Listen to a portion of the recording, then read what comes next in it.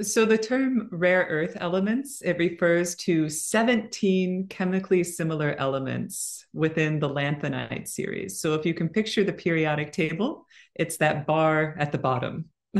Elements 57 to 71, plus scandium and yttrium. Rare earth elements are not actually rare. They've held on to that name since the late 1700s. They're used in all manner of electronics, technologies, and high performance alloys.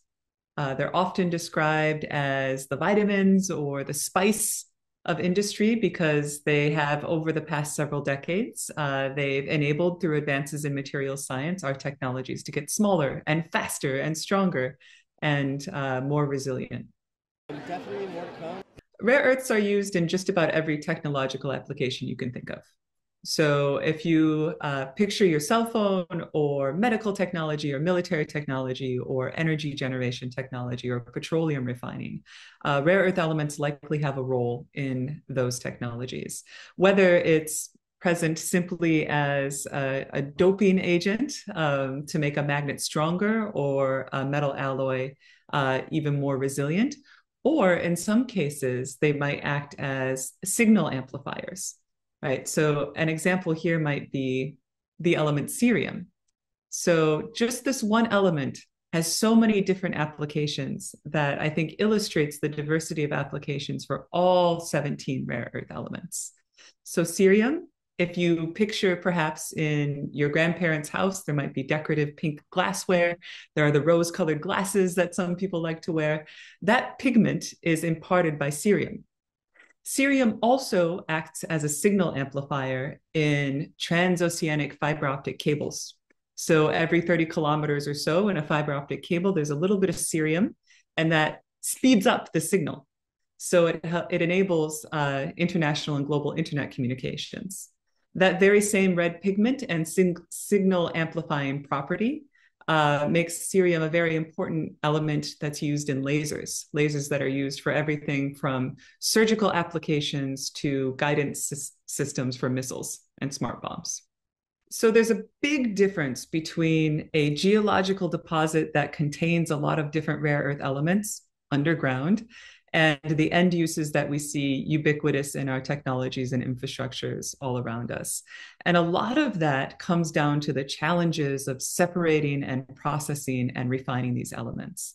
Now, because the term rare earth elements refers to 17 chemically similar elements that are one right next to the other on the periodic table, that means they're actually very difficult to break apart, to separate, so that you can have a higher concentration pure form of praseodymium or neodymium, for example, which are two elements that are used in high-powered magnets that are used in everything from maglev trains to wind turbines to missiles. So it's really because of the challenges, the heavy energy and resource and pollution risks that are associated with refining rare earth elements that production has concentrated historically in so few places.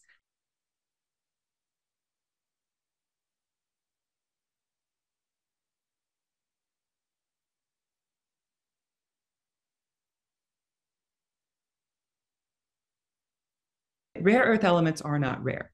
They're actually relatively common in the Earth's crust.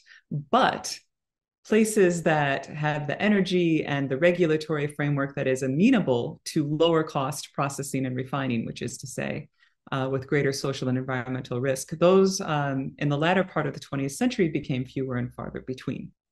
And that's why over the latter part of the 20th century and into the early part of the 21st century, production left the West and concentrated in China. Over the past decade, there have been extensive concerted efforts to resume rare earth mining and processing in the US, in Canada, Australia, and many other places besides. It has proven challenging, right? Not least because rare earth mining and processing, or rare earth processing, is energy intensive, environmentally intensive, and when you're trying to resume an industrial process in a place that hasn't had it for 20 or 30 years, there's a lot of catch up that needs to happen, right? A lot of the expertise for refining and processing is currently in China. And that makes sense because most of the value added processing has been happening in China for the past few decades.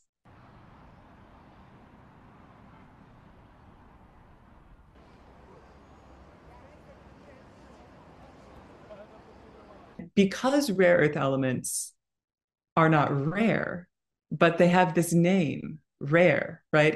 It gives them this sense of mystique or mystery that makes you think or make the obvious assumption that they are in fact scarce, when in fact they are not. And one of the reasons why it's been so challenging to diversify global supply chains over the past 15 years, one of the reasons why it's been so challenging for companies in the US and Australia and even Canada to get rare earth production and processing up and running is because actually the global supply has been pretty steady. That when a new deposit is announced or a new mine is about to come online, it actually has the effect often of depressing global prices, which makes it uneconomical to develop further deposits. And so there's two kind of parallel things happening here. There's the market reality, which with a few exceptions is kind of humming along with a steady, reliable supply globally. But then you have the geopolitical dimension, which is characterized more of like a scramble for these things that are called rare, when in fact they are not.